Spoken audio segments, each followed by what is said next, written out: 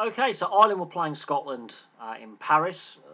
Lots of different permutations of this game of who would qualify for the next phase, the knockout stages of the World Cup.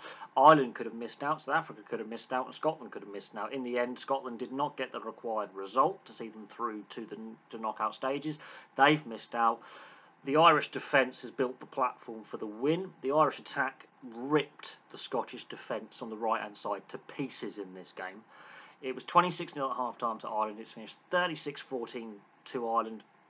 Second half, Scotland showed a bit of fight. They had two quick-fire tries midway through the second half. Sort of similar to that insane game against England a few years back, where it ended up, I think, a 38-all draw. You're thinking, okay, there's been some changes. Sexton's gone off. You know, there's been a few changes with rejigging of the back line because of injury. You know, forward pack changes, so the replacements are coming on. And the game has lost a little bit of direction. Ireland are being a bit less potent in attack. The game, as I say, is drifting a little bit, and Scotland just fire in two quick-fire tries, and you're thinking, hang on a second, we may have, you know, a repeat of what happened for Scotland against England all those years ago. Well, not that long ago, but a few years back, which was the most ridiculous game I've ever seen. Wasn't to be. They left their fight a little bit too late. There was a yellow card for a trip. There was a massive set of handbags, but there was a yellow card. Ireland take advantage of that yellow card, but the scoring starts very, very quickly. And there's a couple of tries that are almost carbon copies, quite frankly, with how they're scored. Lowe's tried them after just a minute of play. The interplay between the outside backs, Aki, Ringrose, obviously Lowe gets on the end of this one after just a minute, tells you how Ireland are going to attack. They've clearly identified a defensive weakness with Scotland on Scotland's right edge. They've exploited it, and they very, very quickly take a lead. Now, Sexton misses the conversion. A few kicks were missed tonight, but it hasn't proven crucial in the end. And then it's all Scotland for the next 20-odd minutes, where they literally are besieging the Irish line, and it's the Irish defence that builds the platform for the attack later on in the first half and at the beginning of the second half to run riot. There's about 20 minutes of solid defence. Scotland have a lot of phases, a lot of possession, a lot of territory. Can't score. And then Keenan's first try on 26 minutes is a carbon copy of Lowe's try after a minute. Again, similar channels, outside backs, Aki, Ringrose. They've targeted how they're going to attack down their left. Keenan comes in from fullback, and it is a carbon copy of the first try. This time Sexton converts, and then the momentum's now swung. Ireland, while they've had less ball, they're now on top. They're winning the collision. They've won the defensive battle. They're now winning the collision in attack. Henderson scores his try in 32 minutes. Sexton converts that. Now Keenan gets his second try and the bonus point try right on the stroke of half time. Pretty much for 39 minutes. And again, it's multi-phase, quick ball, multi-phase play.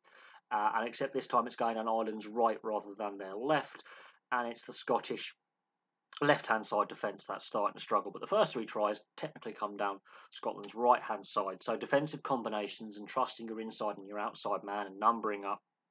Ireland have had that period of about 24 minutes of just fun, really. They've completely run riot, and Scotland just haven't figured out how to breach the Irish defence and how to stop them scoring. The issues of previous Scotland sides under Gregor Townsend, where they're great in multi-phase play and keeping the ball alive, no end product and poor defence have come home to roost after they seem to have fixed them. They look very confident with multi-phase play. But it's when they're coming up against a well-organised defence that can slow the breakdown a little bit and work as in units of 3 or 4, shifting on either side of the ruck or the maul.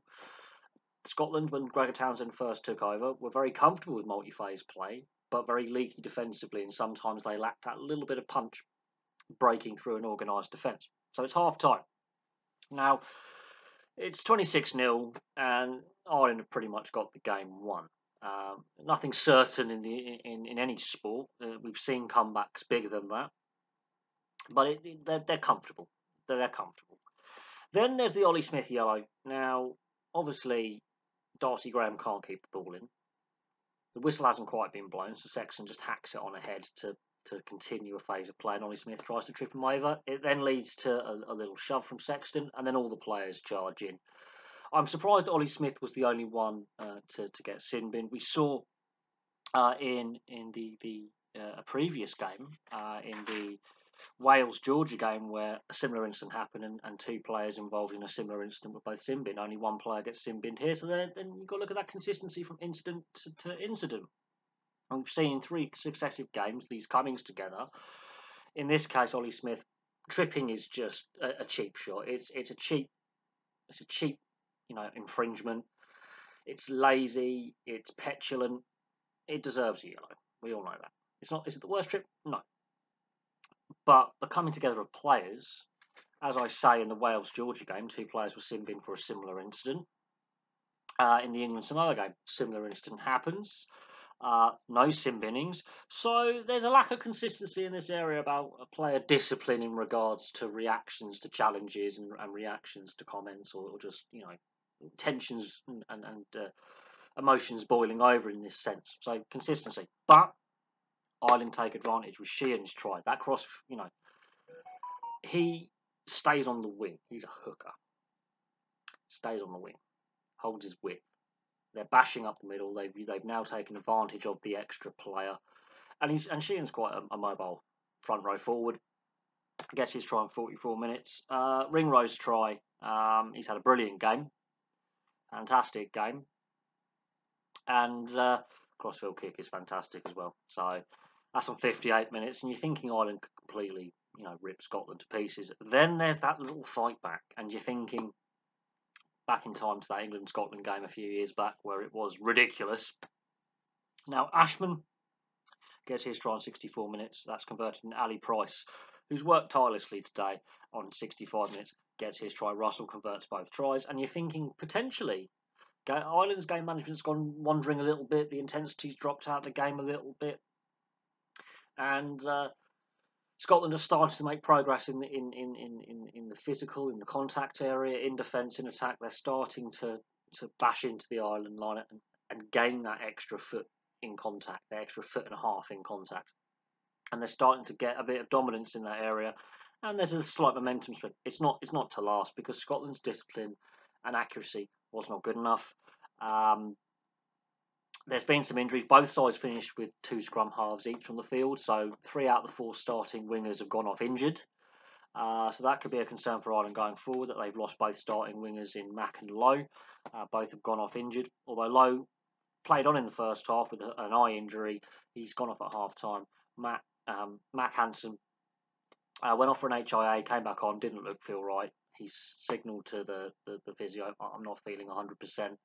Slight head knock. He's decided on his own volition to go, I'm not feeling 100%.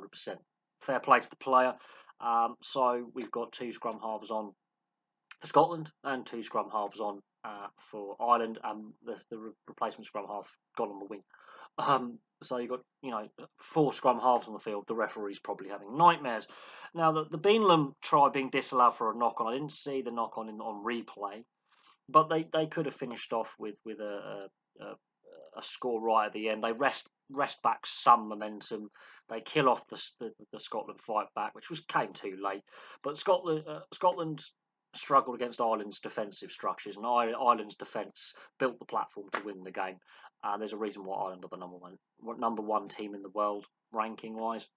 They now face the All Blacks, and that's a replay of the quarter-final 4 years ago. Except Ireland in recent years have become a bit of a banana skin for the All Blacks in recent times. And the head-to-head in the last 5-10 years is actually a lot closer when it comes to wins for and against.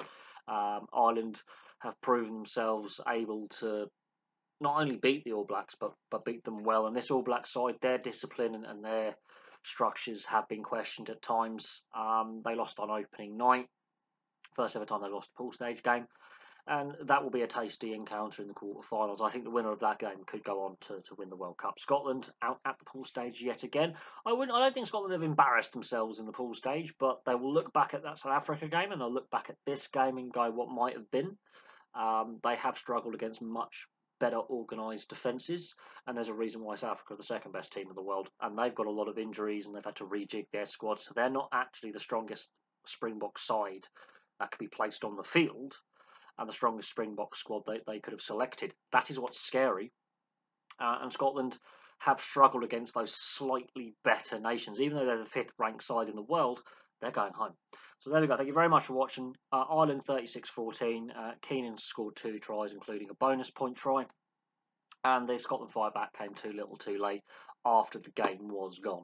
So while they showed glimpses in the second half, not enough. They had more ball, more possession, and just could not breach a well-organised, well-drilled Ireland defence. So there we go. Thank you very much for watching. Place your thoughts in the comment section below, and I'll have some more content for you very, very soon.